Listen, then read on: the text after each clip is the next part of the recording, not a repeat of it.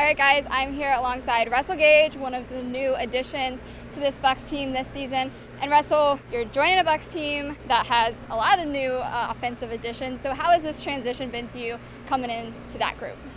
It's been awesome, man. You know, the guys do a great job of taking me under their wing. Brady's doing a great job helping me get transition, helping me get settled down into the offense and everything. Having Julio come on just kind of makes me feel, better being that you know somebody, and just the whole organization. They're doing a great job getting me settled down, settled in with everything, and I'm excited. And you kind of touched on it. You're coming in here to a place where there are some familiar faces for you. So what's it kind of been like reconnecting with some of them? And as you kind of touched on, how much easier does that make this for you? It's been great, man. Being in Atlanta with Julio, it's great to already have that connection with him. I know D. White, we were at LSU a little bit together.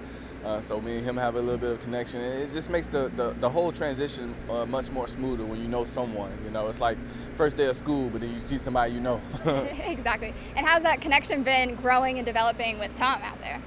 Oh, it's been great. Tom does a great job of slowing things down for me, getting me settled in. I'm learning what he likes, what he wants out of the offense, what he wants out of me in this offense, and it's been great to learn those things. And so when you're sitting in the wide receivers room, you're looking around at everybody, you see Julio Jones, Mike Evans, Chris Godwin, the list goes on and on. Do you kind of just like stop and pinch yourself every now and again? Is it, some people have touched on, it's kind of like a video game. Is that kind of how it feels? It feels like a legit fantasy team. That's the best way I think I explain it. It looks like a fantasy team, man. I mean, who would have thought, you have so many guys just on one team, by far the best wide receiver room I've been in. And I'm excited to see where we go this year. You got any goals for you guys, or you in particular this season?